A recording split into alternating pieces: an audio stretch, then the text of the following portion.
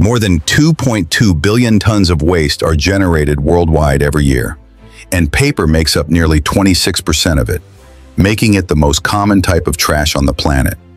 To put that into perspective, the amount of paper thrown away each year could cover millions of football fields. But here's the good news. Paper can be recycled up to 7 times before it becomes unusable. So, aren't you curious how that recycling process actually works? Join me inside one of the largest paper recycling plants in the United States, where hundreds of tons of old paper are reborn every single day, transformed into smooth, bright white rolls of toilet paper, ready to be used in everyday life. Let's dive in.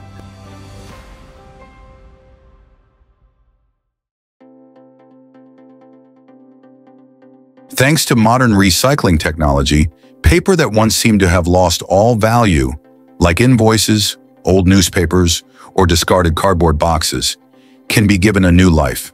These materials are carefully cleaned, thoroughly processed, and transformed into fresh, bright white rolls, ready to serve an essential purpose in our daily lives, all without having to pay the heavy price with our forests.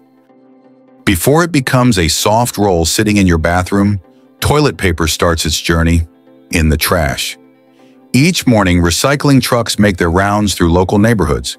Using their mechanical arms, they gently lift the bins and load every piece of used paper into the back compartment.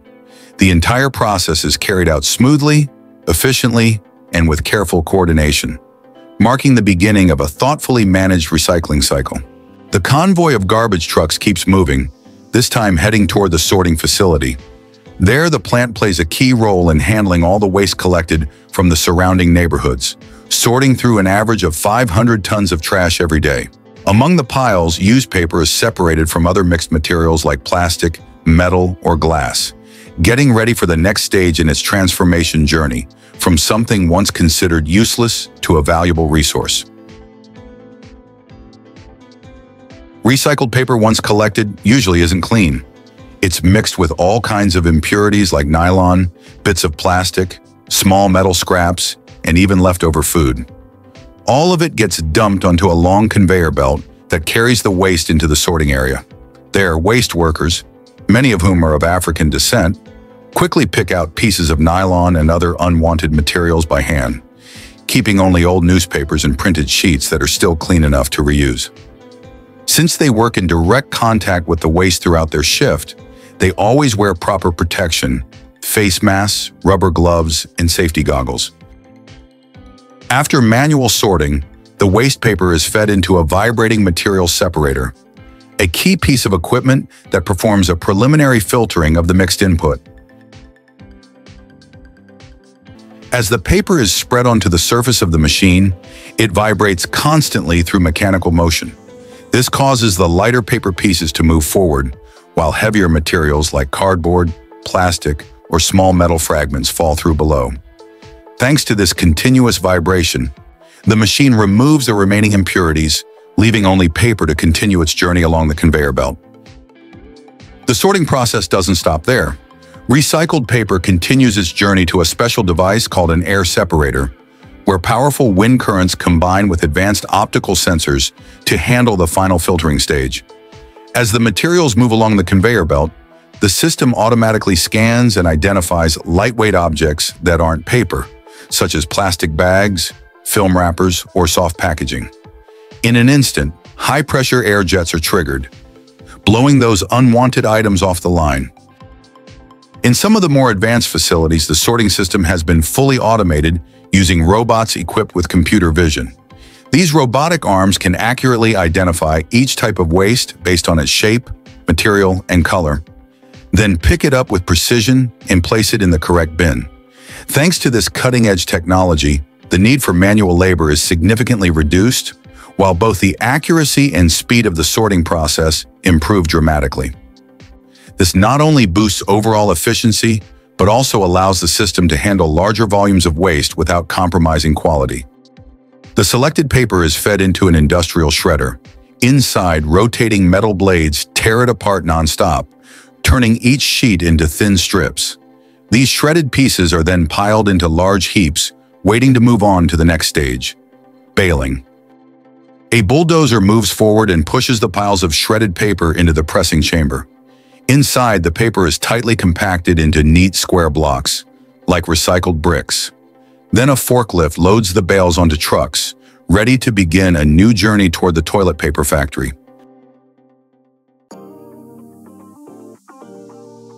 There, the shredded paper, once baled, is quickly transported to the toilet paper factory. A forklift carefully places each block of paper in the raw materials receiving area. Just one 800-kilogram bale can produce over 10,000 rolls of toilet paper, an impressive number by any standard. Once inside the factory, the shredded paper is fed into a pulper, the machine where the breakdown process begins. Here, the paper is thoroughly mixed with water in massive tanks, usually at a ratio of 1 part paper to 10 parts water. At the bottom, a high-powered agitator runs continuously at speeds between 1,000 and 1,500 RPM, creating a strong, swirling motion that separates each cellulose fiber. Depending on the size of the system, each pulper can process anywhere from 2 to 10 tons of paper per batch. This stage is absolutely crucial for producing a pulp that's fine, clean, and uniform, the foundation for the quality of every finished roll. During the pulping process, the mixture isn't just stirred, it's also treated with specialized chemicals, including dispersing agents and dinking compounds. These additives play a crucial role in thoroughly removing leftover printing ink, adhesives, and surface coatings from the used paper.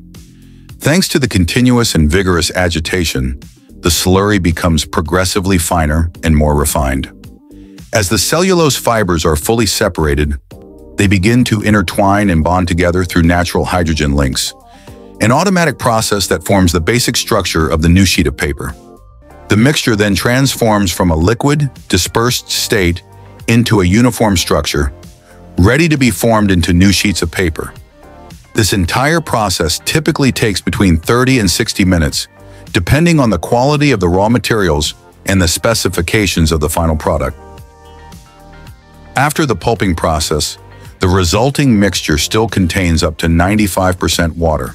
To continue building and strengthening the thickness of the material, the slurry is transferred to the dewatering system. There, the pulp goes through rotary drum machines, where large metal cylinders spin continuously, causing the pulp to stick to a mesh as it rotates. Excess water is removed and directed to a recovery system located below. As a result, a thicker, moist, inflexible layer of pulp is formed, ready to move on to the pressing and shaping stage. After removing a good portion of the water, the damp pulp layer moves into the pressing and forming system. At this stage, the pulp is fed between large steel rollers covered with a fine mesh. These rollers rotate in opposite directions under high pressure. Their job isn't just to shape the paper's width, they also work to squeeze out even more moisture from the material, helping the sheet become flatter, more consistent, and reach the standard thickness of around 15 to 20 microns per layer. With steady, evenly applied pressure and a precisely controlled operating speed, the pulp slowly begins to transform into a continuous paper sheet, still uncut at this point. Even though the whole process only takes a few seconds, it plays a vital role in giving the paper its mechanical strength and making sure the final roll is uniform, durable, and meets production standards. After being formed, the thin paper sheets go through a calendaring system where the surface is smoothed and the shine is enhanced. From there, the paper is rolled into massive reels with diameters of over 1 meter.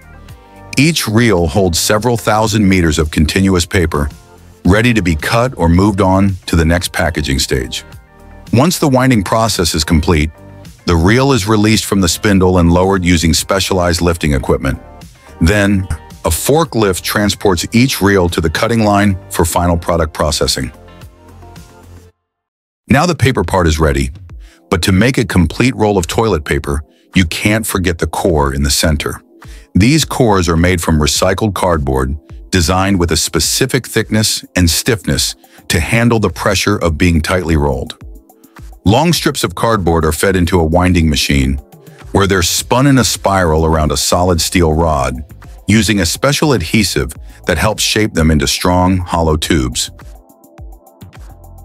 Once the layers of cardboard have been tightly rolled and the adhesive has fully dried, the core is fed into a modern automatic cutting machine. Here, a sharp rotating blade slices the long tube into short, uniform segments, each with a standard length of about 9 to 11 cm. Every core has a diameter of around 4 cm, fitting perfectly into the paper winding mold used in the next stages. Thanks to the machine's precision, each cut results in a perfectly shaped cylinder, which helps the paper roll smoothly without misalignment or jamming. Right after that, the giant paper rolls that have been sliced into narrower strips are fed into the core winding line to start forming the final product. At this stage, hollow cardboard tubes are placed onto a high-speed rotating shaft that can spin up to 3,000 times per minute. Thanks to this perfect balance, each layer of paper stacks neatly on top of the previous one, creating smooth, evenly shaped toilet paper rolls. Once the roll reaches the preset length, the system automatically cuts the paper and gently drops the finished roll onto the conveyor belt. At the end of the winding process, the machine automatically applies a light adhesive to the end of the paper, securing it firmly and preventing it from unrolling during transport or handling. These long rolls are then neatly arranged in perfect order on the conveyor belt, patiently waiting to be cut into smaller units. Seen from a distance, dozens of perfectly uniform white rolls line up with precise alignment, each one representing the outcome of a production chain that is every bit as meticulous as it is sanitary. Next, the freshly finished rolls are transferred to the intermediate storage area through a stepped ramp-style conveyor system. Here, each roll automatically rolls into its designated spot, almost as if following a pre-programmed dance routine, patiently waiting for its turn to enter the packaging stage.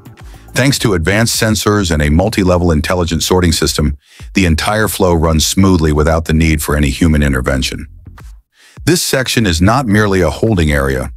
It also serves as a crucial mechanism for regulating and balancing the production pace between the different stages of the line, ensuring efficiency and consistency throughout the process. Then the long rolls are fed into a high-speed cutting machine. At this stage, an ultra-sharp blade spins at thousands of revolutions per minute, slicing the continuous paper sheet into smaller rolls with exact, standard dimensions.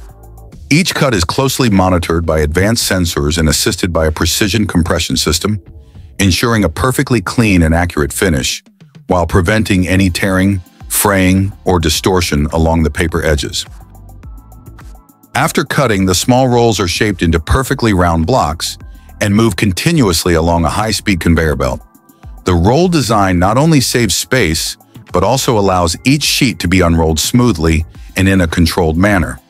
In addition, this format helps preserve the paper better, preventing it from wrinkling or falling apart during packaging and transport. The toilet paper rolls move into the automatic packaging area, where all operations are carried out entirely by machines. A transparent plastic film is unrolled from a large spool, cut to the right size, and carefully wrapped around each pack of 6 rolls. The process runs at high speed with millimeter-level precision. Then the wrapped paper packs move on to the heat sealing machine, where the edges of the plastic are pressed with controlled heat to form a strong, uniform, and highly durable seal. This step not only guarantees that the packaging is securely closed, but also provides an added layer of protection, keeping the paper safe from moisture, dust, and bacteria during the entire process of transportation and long-term storage. Finally, automatic robotic arms handle the task of picking up each pack of toilet paper and placing it with precision onto large pallets, following a pre-programmed stacking pattern. With the help of advanced sensors and intelligent control systems, the robots ensure every pallet is stable while maximizing the available stacking space for the highest efficiency. This is a key step before the pallets are transported to distribution centers and supermarkets across the country, ready to deliver the product into the hands of consumers.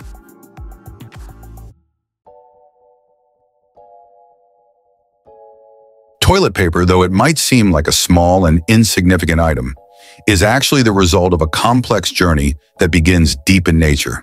At its core, paper is still made from wood.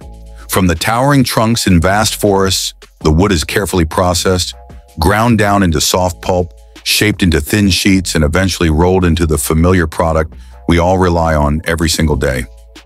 But that comfort comes at a price.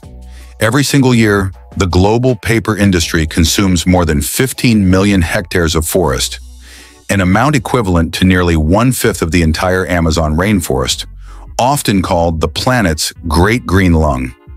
Among all paper products, toilet paper, though short-lived, single-use, and often overlooked, ranks among the most heavily consumed. On average, each person uses roughly 100 rolls every year, which adds up to an astonishing total of more than 80 billion rolls worldwide. Fortunately, we've discovered another way forward, one that could help reduce this impact without sacrificing the comfort we're all used to.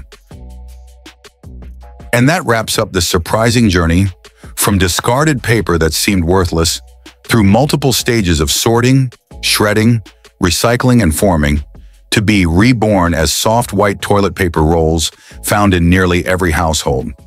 If this video made you see toilet paper in a new light, leave a comment and share your thoughts. And if you want to keep exploring more fascinating recycling stories, hit follow on the Factoran so you won't miss a thing.